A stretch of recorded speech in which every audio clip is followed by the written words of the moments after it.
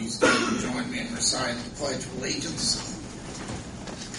I pledge allegiance to the flag of the United States of America and to the republic for which it stands, one nation, under God, indivisible, with liberty and justice for all. Today is Tuesday, April 20th, 6 p.m. This is a regular meeting of the Greensburg Water Board. Donnie, will have a roll call vote, or roll call? Chuck? Yes. Tony? Here. John? Yes. Frank? Here. Robin? Absent?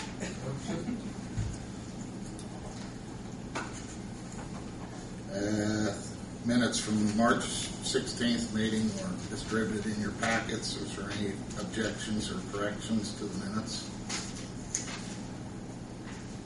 If not, they'll be approved as distributed.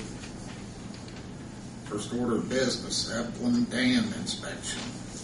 Request for proposals. Hey, Rick?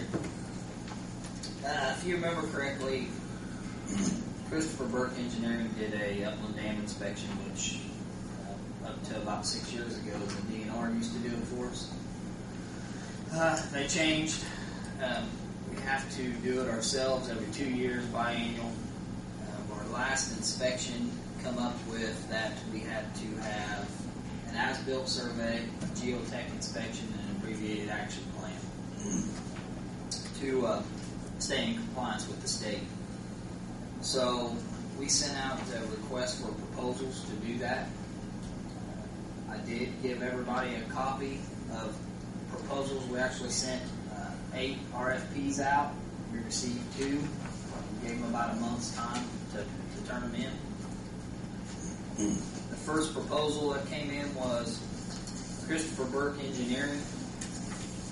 They're the ones that has been taking care of the dam inspection for the last 6 or 8 years, so they're pretty up to date on our Upland Reservoir.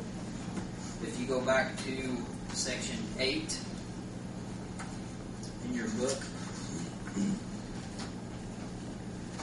sorry they didn't give me enough copies to give everybody ones you'll have to share.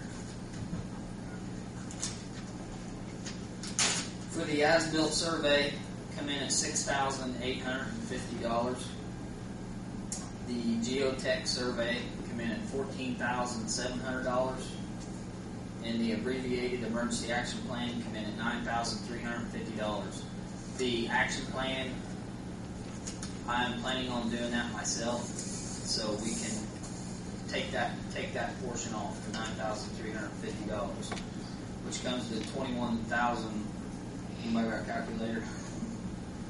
$21,550.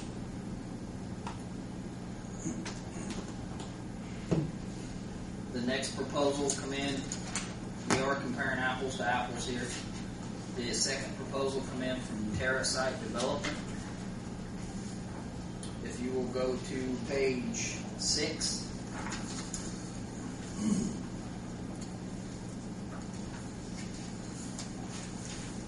The geotech engineering come in at $27,000 to $34,000. And the abbreviated action plan come in $2,000 to $5,000. I'm sorry, I skipped page 5, and that will tell you about your as-built plans. And maybe Darren can help us out on this. One is $7,000, one's $9,000. That's which way we decide to go. But the $9,000, Darren, it says well, actually they say the same thing. Utilizing standard AutoCAD format, 100-foot survey grid. And the one for $7,000 says the same thing also. But under the second, it says any GIS layering format may require additional services. Is this pertaining to the same thing?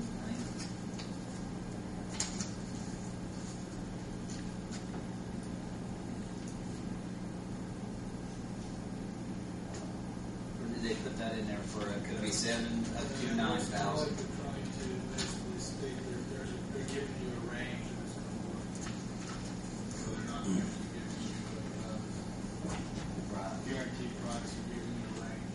On the second page, if you'll see, the emergency action plan was $2,000 to $5,000 for an estimated range from Terrasite, 36,000 to 48,000.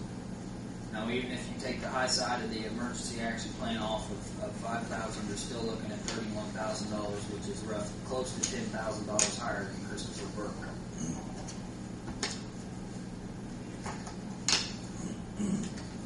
On board, this is, I know it's a big expense, but the state, actually the last two inspections I've had done, the state has been pushing me to get this developed, to get it done.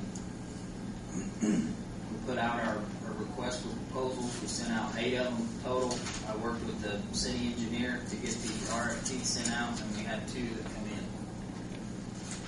And my recommendation would be to go with Christopher Burke for the $21,550. What's the geoengineering value, geotechnical? What do they have to do for $14,000? I think it's more or less the soil borings portion of it. They do that every 2 years? And they, no, this is a one-time thing. What was that? That's what you Send the cops up. Standard procedure. They're playing ball. This is a one-time thing to satisfy the state because we cannot find any as-built drawings on the Upland Reservoir. We cannot find a permit. And the geotech, which is the soil borings, to show how stable the ground actually is.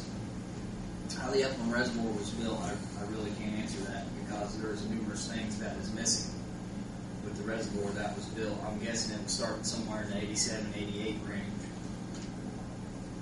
So this will establish that baseline and would be... This will get us back into compliance with the state.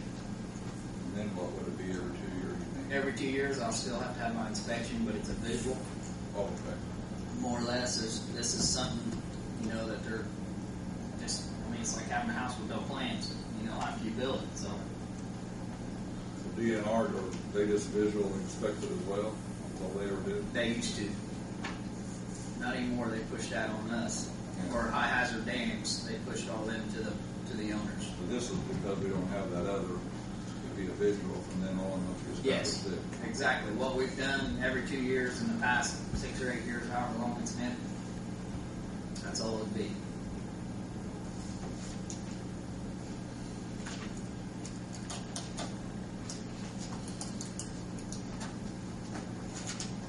Any other questions for Rick? And I don't want you guys to think that I haven't really dug deep into this, and I even had David Eichelberger with Christopher Burke. I've sent him plans and everything that I had at the water plant. He actually contacted Sam Moore is the one that engineered it. They have been sold out twice. He had tracked that down and actually talked to the guy that was working with Sam Moore when the Upland Reservoir was built or engineered. And we still can't find anything.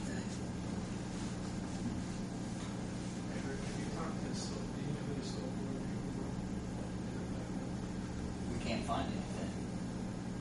And the plans have an identification as far as the slope. The plans that I had sent Dave Eichelberger was like the height of the dam, the slope of the dam, and that's pretty much all, where the pipeline laid. That's pretty much all that was on the plans that I have in my possession. You can find out who actually